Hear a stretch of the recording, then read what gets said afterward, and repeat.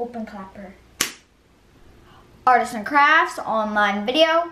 Claude, Monet. Action. Hi Artists and Crafts families, Miss Jackie here. Today's artist is Claude Monet. Claude Monet was a French impressionistic painter.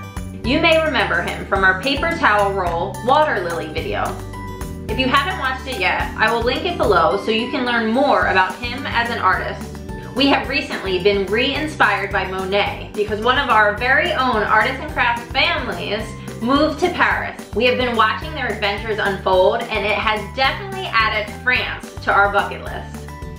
Monet's love of nature and seeing it expressed through light and color is beautiful on a computer screen. I can only imagine what it looks like in person.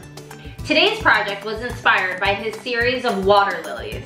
They are truly mesmerizing and also lend themselves to be translated beautifully when painted by 2-year-olds. We are doubling down on the nature element and using something found outside. For this project, you'll need Rocks. Any rock.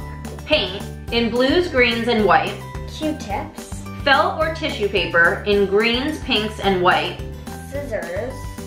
and some glue. We truly believe there's nothing better than a handmade gift, and we really wanted to make sure that this project was something you'd be proud to give to a relative.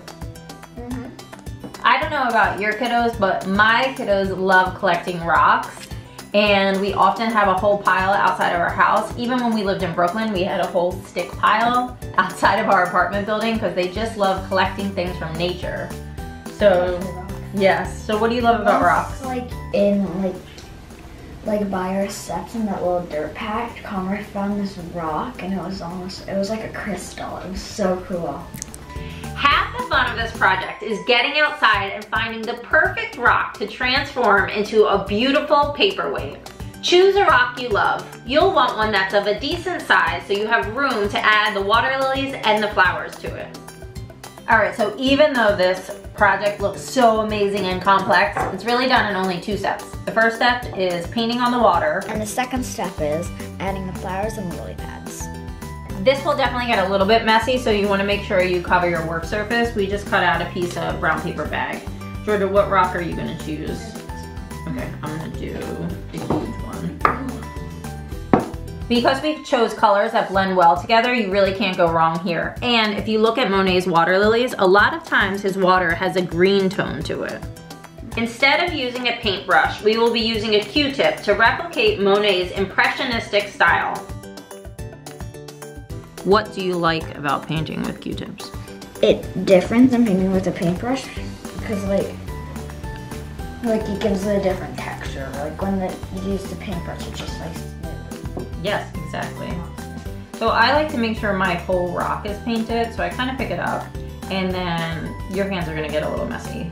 You can prop it on something if you like, but you can also go back and do some touch-ups after it dries. And I even like sometimes see how my Q-tip is like unraveling, and it just makes, like you said, the texture look so much cooler. So I gave my whole thing one big coat of the blues and the greens, and now I'm gonna add the whites. If you look at Monet's paintings, he has a mix of blues and greens and even some white. The fun part about adding white paint is it just makes your colors that you're using lighter. Can I mix these two colors? Yeah. That's the beauty of it. Even if you mix them all together, it still looks good. Sometimes like it just erases it. Yeah, but you can keep going, you know? Like that's the nice part. You just keep adding. If you don't like it, add a different color on top of it. And if you really like how it turns out, you could do like a whole bunch of rocks and then give it to everybody that you know for the holidays. You're a sucker for a series. I am. Georgia, why do you like giving handmade gifts for the holidays? It's fun. And like no one else can buy it at a store or anything. Yeah.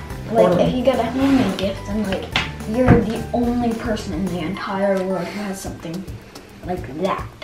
Totally. Once it's dry, you will add your water lilies. You can make them out of felt or tissue paper. If you look here at the ones we made as an example, this one we use all felt.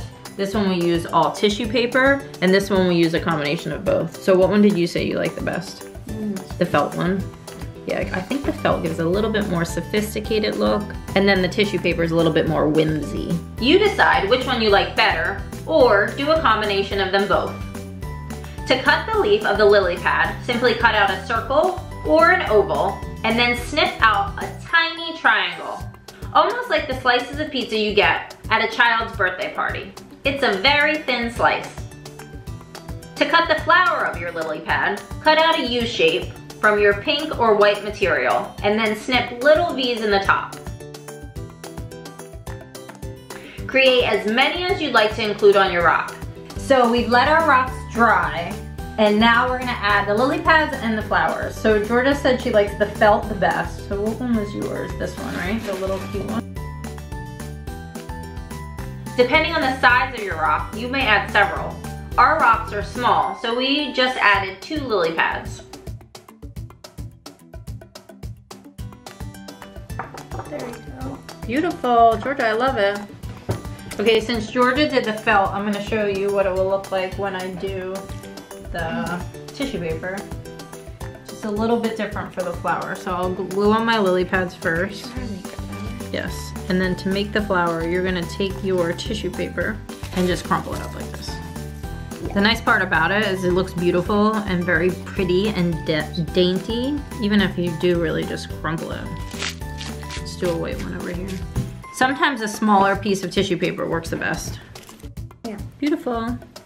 And there you have it, a Monet-inspired paperweight. It's really like a mini sculpture. Now the question is, who are you going to gift it to for the holidays? As always, we want to see what you made, so be sure to tag us on Instagram @artistsandcrafts, send me an email, jack@lovejack.com, or join our online Zoom class Thursday mornings at 10. Happy creating and happy holidays!